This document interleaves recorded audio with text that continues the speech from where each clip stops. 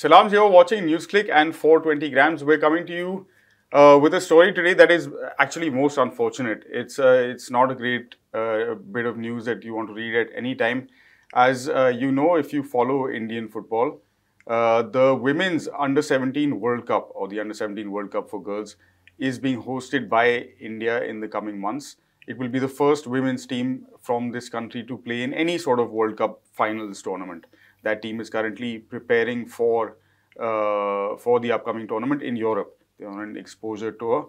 And over the past 3-4 days, what has unfolded is a series of allegations of serious misconduct against the assistant coach of that team, Alex Ambrose, who is he's an ex-India international men's footballer. He's studying for his pro-license coach, coaching badge, one of the most well-known faces in the small coaching circuit in this country. Immediately as a response to the news coming out, the All India Football Federation have called him back from the camp. He's, I'm presuming, back in India. We tried to reach out to Alex, but we were unable to. Pending investigation, which will happen shortly, I'm assuming, because this is something that everyone has responded to and is taking extremely seriously. It is a case that is quite sensitive because, of course, on top of everything else, it involves teenage girls in a team environment where the first priority has to be in each and every case to look after, safeguard their interests first, as it should be with all national teams. It's a bit, I think, shameful for us as well that it has taken us the bravery of these teenagers who have come forward with these complaints to talk about the wider issues that are sort of troubling all of our national teams. There's been a series of incidents over the past few months that reflects a sort of very careless attitude, a very casual attitude towards how these teams are being managed, how the interests of players are being looked after. And this is a team, a women's team that theoretically we're looking at as potentially qualifying actually for a FIFA World Cup.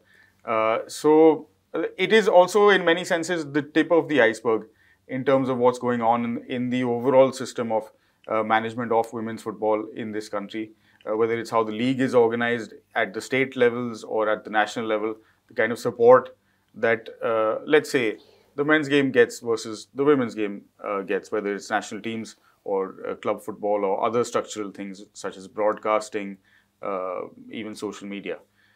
Joining us on this conversation around some of these things are veteran journalists who have covered systemic issues in Indian sport collectively for perhaps the last half century or so.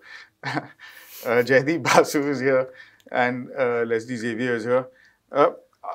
Unfortunate, Alex is someone that we have seen as a player. We know a little bit as a coach and as a person. But without getting into the details of that case, because of various reasons, including that no investigation has gone on, how does this highlight sort of what has been happening in terms of the general management of these teams, of whether it's young boys or young girls, that we are so regularly sending out with trust and faith that, you know, whatever else happens, their safety and their health is looked after? Yeah, that is true. I thought since it is the under-17 team and consists of all minor girls, one should have been far more careful than it is. See, this is something no one can predict. No one can say what is going to happen. I completely understand. I agree with that. That the team management can always turn around and say, how did we know about all these things? That is true. But what is unfortunate and what is alarming rather, that if you look in the if you take out the whatever controversies has happened in the last 4 or 5 months, everything is involving the national team.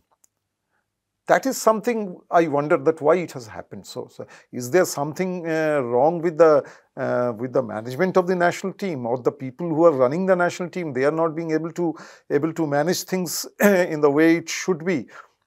one after one incident. If you see, this is with the so women. if you go back and list them for us, Jaydeep, going back to perhaps even before the AFC Asian Cup for women that India hosted, in which that whole bio bubble breach happened, and as the host country, then we were forced to withdraw from a tournament where we had hopes of qualification from. उससे पहले भी अगर आप जाके थोड़ा timeline देंगे of some of these incidents of See, previously, if you look at history of Indian football, then you might find innumerable incidents that what has happened with the national team, because national team always used to be on the focus like it is today, and so all this what you see mismanagement incidents of mismanagement used to come out.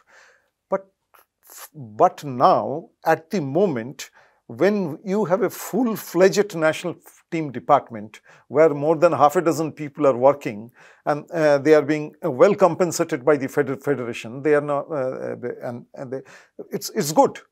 So according to All India Football Federation, professionals are working there.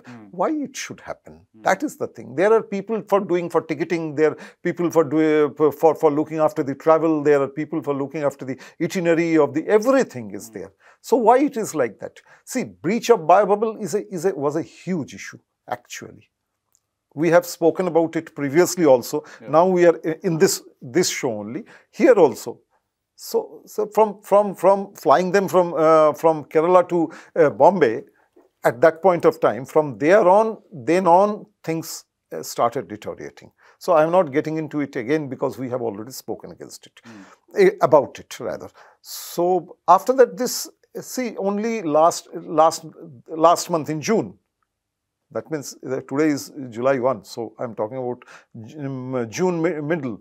The women's team was going to Sweden, so they had a ticket for 19th and the visa for 20th. And the team had to wait at the airport or wherever for a day, and so much money was lost because of another ticketing. Fresh tickets had to be done. And why should all these things happen? Why should all these things? This is too grave an incident, what you just spoke about. But if you like you say, when India was playing in the AFC qualifiers in Calcutta, how many tickets will be issued? Whether 12,000 or 15,000 and 50, there was so much drama over it, and we got to know that some people have said, oh, nobody will come to watch matches in Calcutta, so only 12,000 you print. Later on, we found 50,000 is coming for every match. So why should, and the national team captain had to come out and appeal and saying that more tickets should be printed so that more people can come. So why should all these things happen? My question is, previous incidents, okay. The federation was small. They had not much of money. Everything was done by the people, amateur people who are looking after things. But now it is not like that. You have money, you have good department, you have staff strength, you have facilities, all the facilities needed for it. Then why should it happen? Somebody has to stand up and take responsibility for this. Yeah, fair enough. And of course, I also have to say that it's not only the national team though that is sort of plagued by this issue. Even at the league levels, very similar sort of things happen. I'm not aware really of the inside happenings of the FSDL operated league. I'm sure they are much different and far more well managed. Of course they are. But whether it's the I-League or the IWL, which we have seen from very close quarters. Which you will be able to say because since you have watched all of them for the last couple of years.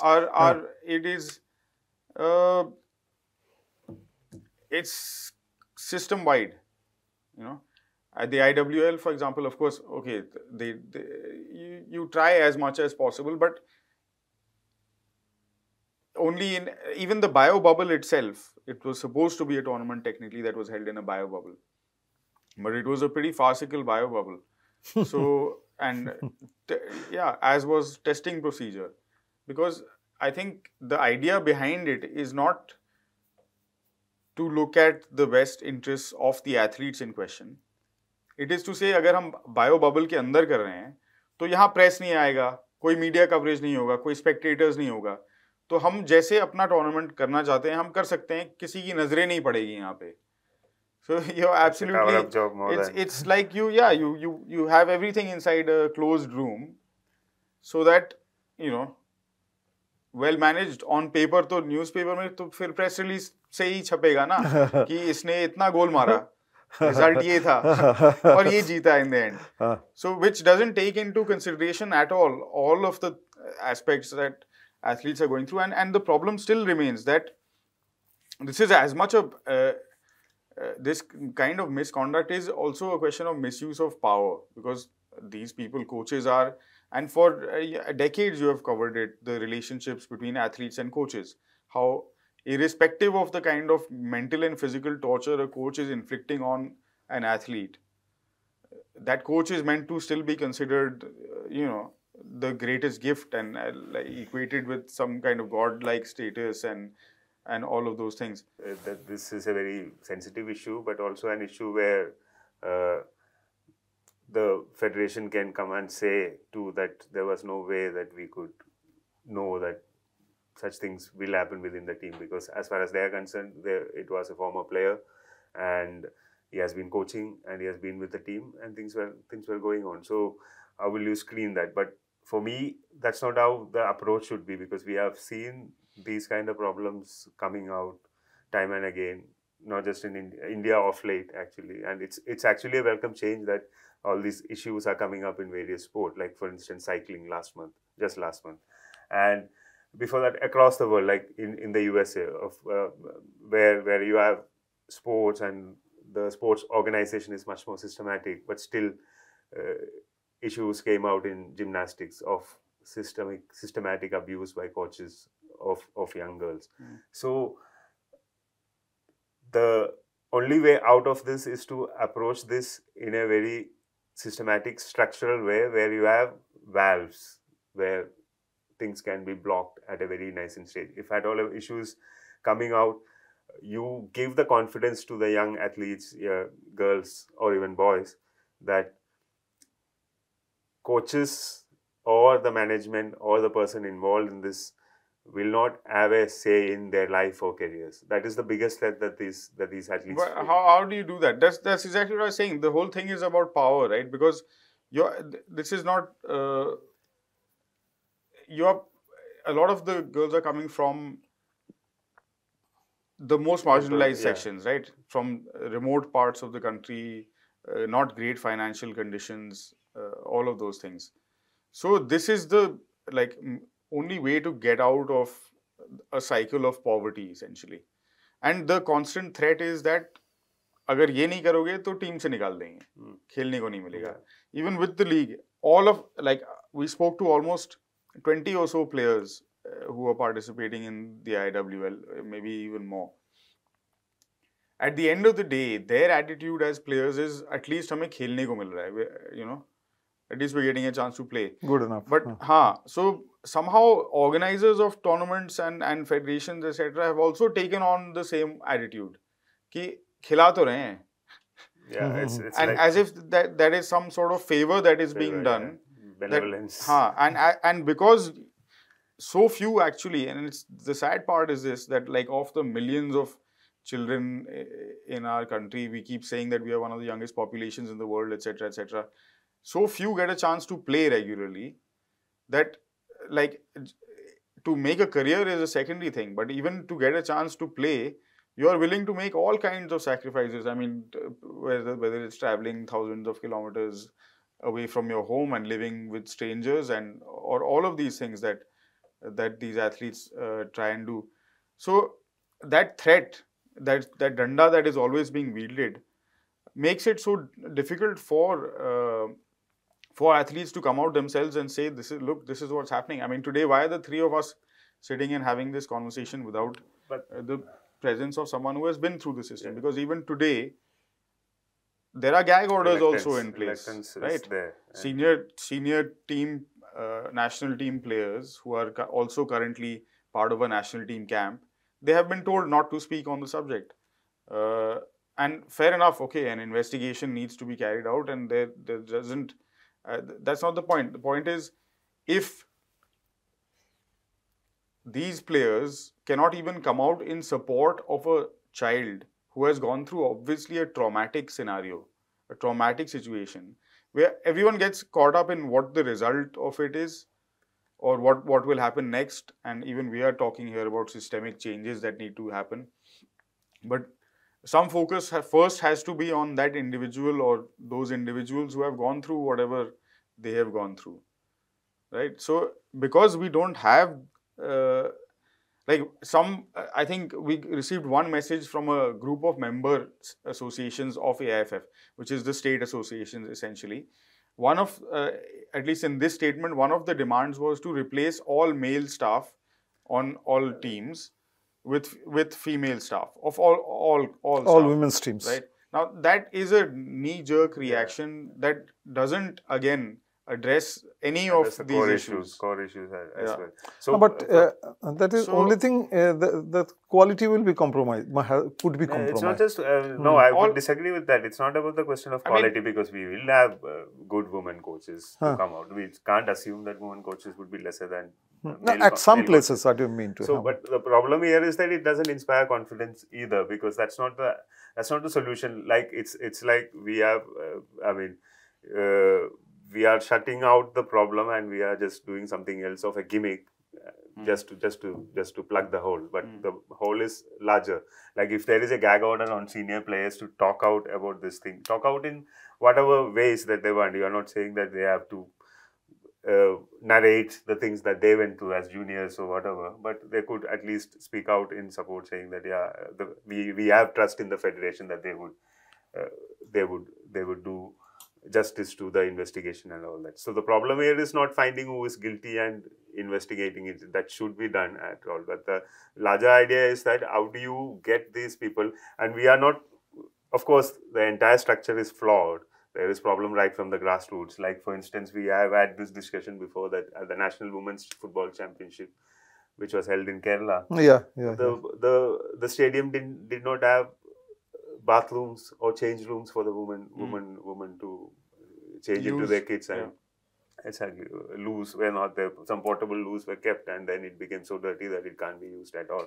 So this is happening in a state like Kerala, where you would like to imagine that people have a larger civic sense on these matters. So it never happened. So again, the same thing. The organizers were thinking that we are organizing it, we are letting the women play. That's a big deal in itself. But the larger problem is, the larger thing here is that this has happened in the national team, which is a controlled environment, which can be a great environment if at all you choose to make it so. So these girls in question, the under-17 team, they have been in the system since their under 15 days.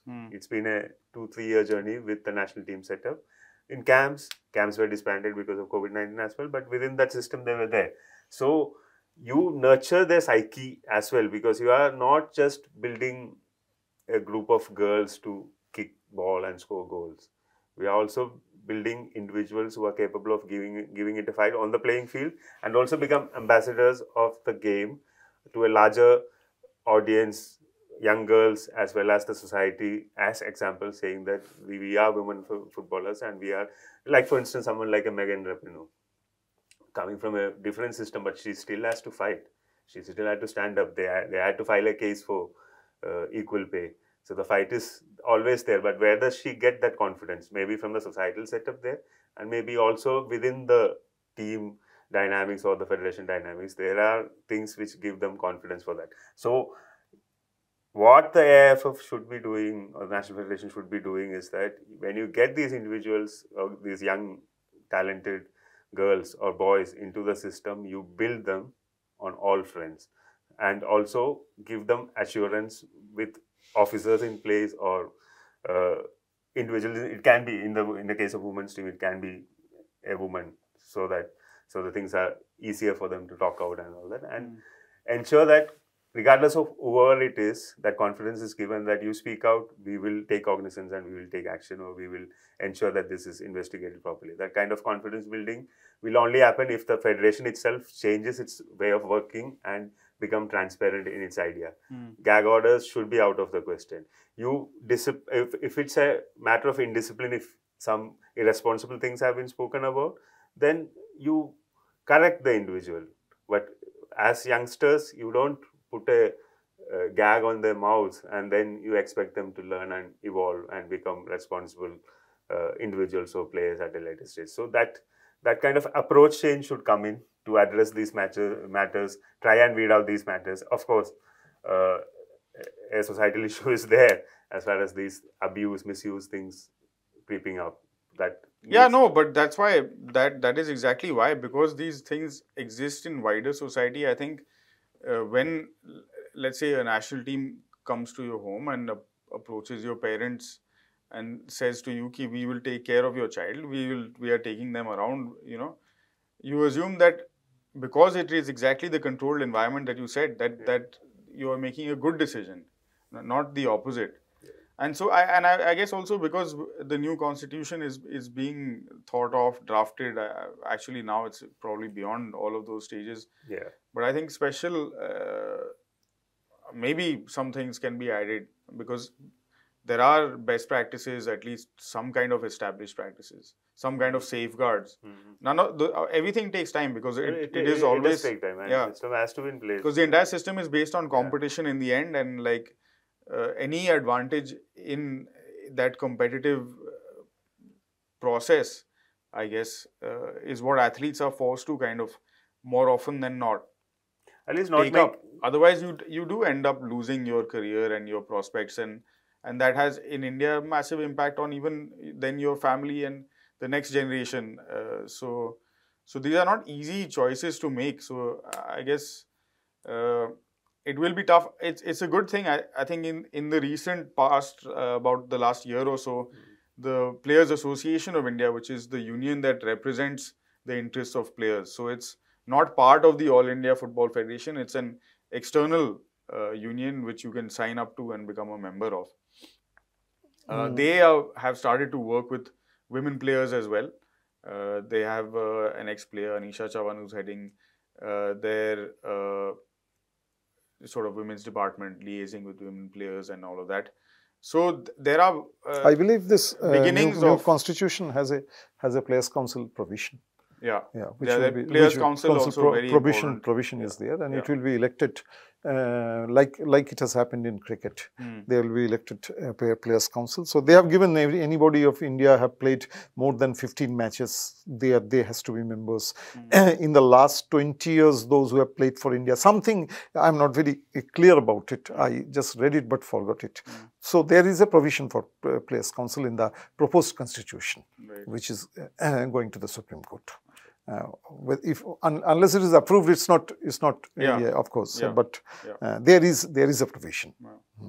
So and also then take steps, I think, to tell players that these are the means by which you can address someone, you can speak to someone, basically. That knowledge and that helps in a long way. Also, the other problem that I have felt in my experience in the system as well as a journalist is that how do you control see, for a federation who has employed a coach or a manager in a team setup, and if that manager or coach has a longish stint in that setup, he or she sort of becomes the king of that fiefdom of that.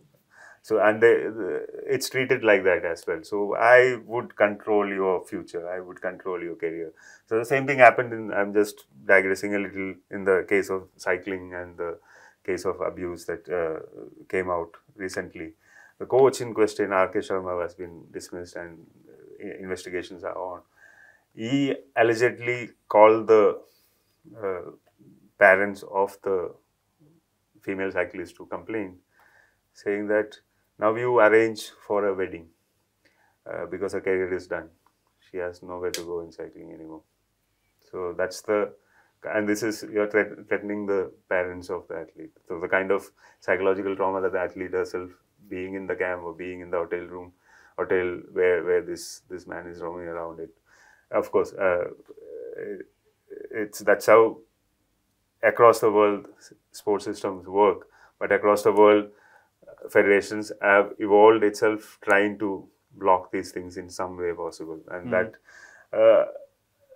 it is tough because how do you control power? Because I mean, wishful thinking in the federation itself, because a new constitution maybe will help, but you know, in the past 10 years, how top officials in the federation have been controlling the federation. So that trickles down to at the barest local level also. The district association president would be the king in his country. So the